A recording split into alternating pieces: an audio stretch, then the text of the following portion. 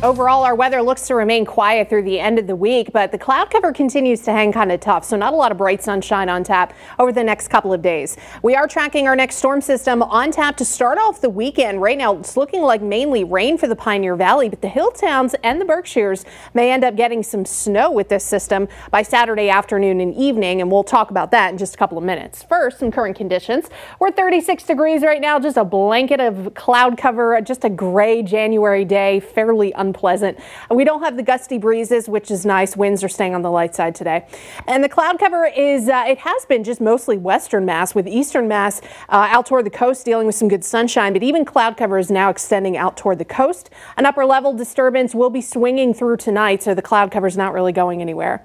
Temperatures right now hovering in the lower to middle 30s in most locations. We'll eventually end up back into the 20s, but it shouldn't be quite as cold tonight because of the lingering cloud cover. Looking at the wind, it is coming in out of the west, close to about 5 miles an hour. Not overly blustery for anybody out there today. And we shouldn't stay too breezy until our next bigger storm system comes in, and that will start to increase the wind speed over the weekend. But for the next couple of days, winds stay on the light side. Tonight we'll drop down to the lower and middle 20s with partly to mostly cloudy skies. And I say partly almost with a little bit of hope, because I really do think the cloud cover just does not go anywhere. And then tomorrow, I think we'll get some breaks of sunshine, but still more clouds than sun. Temperatures back into the middle and upper 30s for most. We could end up near 40 in Springfield, but it might be a little tough depending on if we see any sunshine at all. Temperatures, though, should end up back into the middle and upper 30s for everybody, including the hill town. So a bit of a milder day out there, even though it's still fairly gray. It is looking pleasant for January. Now, high pressure is in control across the south. This is where the good sunshine is. But for us here in the northeast, we continue to have this flow coming in out of the north and west in the upper levels, and that just keeps the cloud cover streaming in. Now, as we go through the end of the week, we are tracking this big storm system right now impacting the Pacific Northwest. It'll cut across the country, bringing rain to the area by Friday night.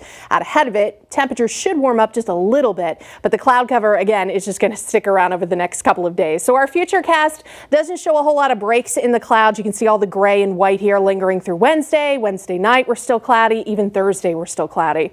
Maybe some occasional breaks of sunshine as we head into Friday morning.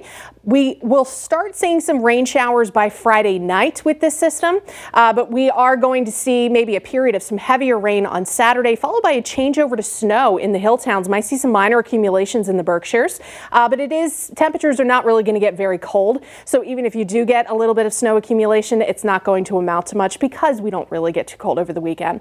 So Saturday night, snow showers will end things. Sunday, we're breezy and dry. Martin Luther King Day, 38 degrees, which isn't too bad, and dry weather should continue out through Tuesday. Chris and Jordan.